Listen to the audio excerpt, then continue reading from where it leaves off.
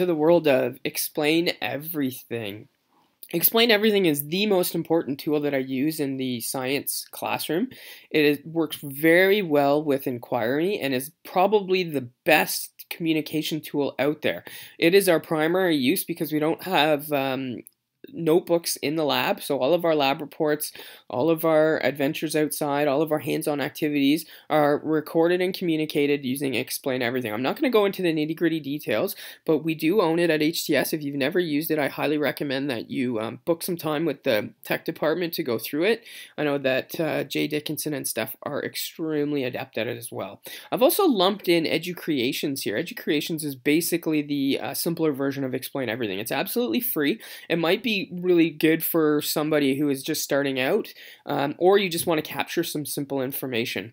However, I've seen kindergartens all the way up to grade 6 use Explain Everything with really good success.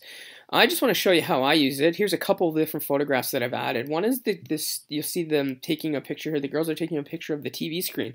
So instead of me handing out lab sheets and then handing them back in, what we do is we'll just take a photograph of what's important on our screen for the lab, including the instructions and any charts or anything that needs to be filled out, and they'll just put it right in and Explain Everything to mock it up.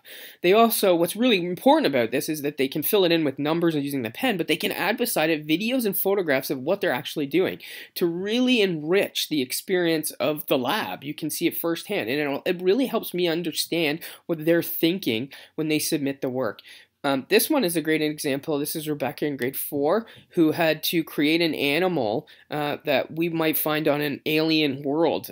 We thought of some of the changes in the environment that would occur when we were talking about adaptations, and Rebecca had to choose different parts of animals that would really help this particular animal survive in this wild. So you can tell she's chosen a rhino horn, a tiger's head, looks like cheetah's legs, and the best part in my opinion is that she's gone through and she's explained it using her voice to really enrich the experience. So I could look at the picture and go, okay, I see what she's done here, but she's explained why she's done it, which again is a form of communication is ideal. And finally, I'm just going to show you some photographs that I take and upload to the lab of work we're just generally doing. There's no real specific topic here, but you can see how many of these photos, there's iPads being used, and on those iPads typically are Explain Everything so that the students can communicate very well.